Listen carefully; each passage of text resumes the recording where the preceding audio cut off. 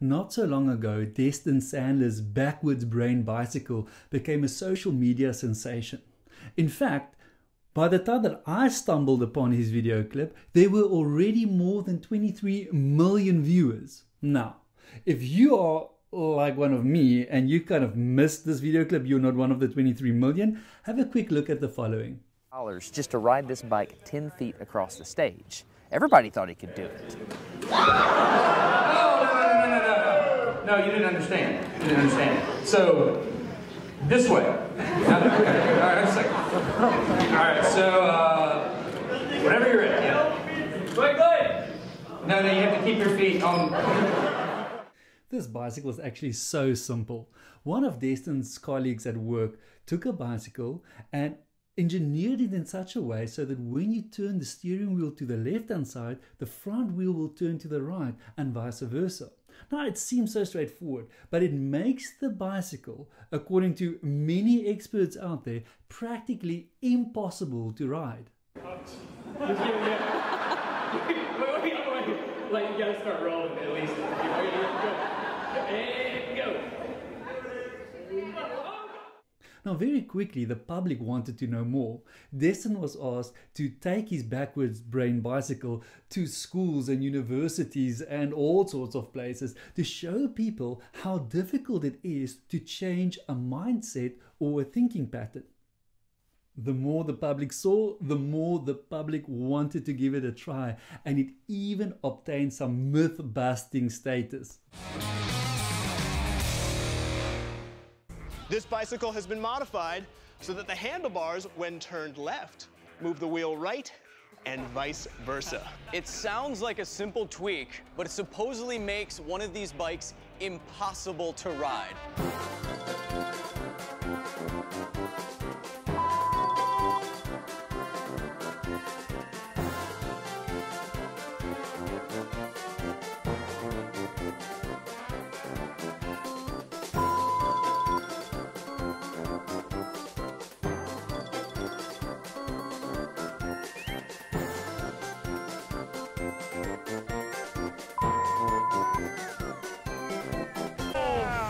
So, 6 riders, 3 tries each, 18 total attempts. How many of those went the full 12 feet?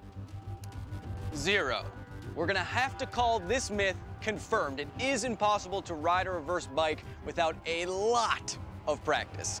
Well, the more that people try to ride this bike, the bigger is the conclusion that this is humanly impossible without months and months of training.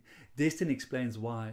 The algorithm that's associated with riding a bike in your brain is just that complicated. Think about it. Downwards force on the pedals, leaning your whole body, pulling and pushing the handlebars, gyroscopic precession in the wheels. Every single force is part of this algorithm. And if you change any one part, it affects the entire control system.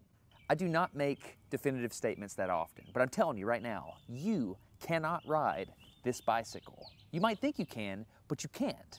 I know this because I'm often asked to speak at universities and conferences, and I take the bike with me. It's always the same. People think they're going to try some trick or they're just going to power through it. It doesn't work. Your brain cannot handle this.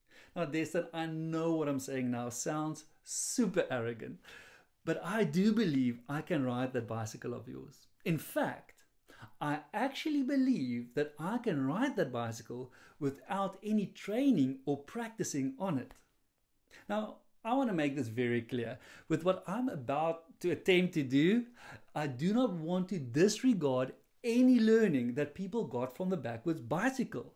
All I want to do is I want to attack this problem from a slightly different angle, and I want to show you how the mind works. For more than a decade, I've been looking at how the human mind works, how thinking patterns are formed, why do we get so stuck, and why is it so difficult to get unstuck?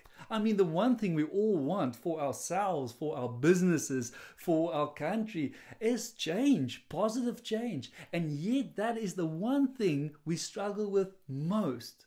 I think your experiment pointed us in the right direction to figure out what the problem is. So this is what I'm going to attempt to do.